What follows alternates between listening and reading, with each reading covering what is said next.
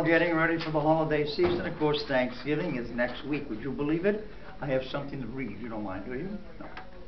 Due to a centuries-old law, many retailers in Massachusetts are pushing back their planned openings on the Friday after Thanksgiving.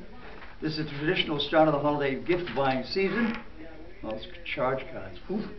Some stores that had planned to open at midnight are changing the start time because of the law that stops retail employees from working until the clock strikes 12 a.m. after Thanksgiving. The Boston Globe reported this week that retailers amending their hours include Macy's, Target, and Walmart, and other stores too.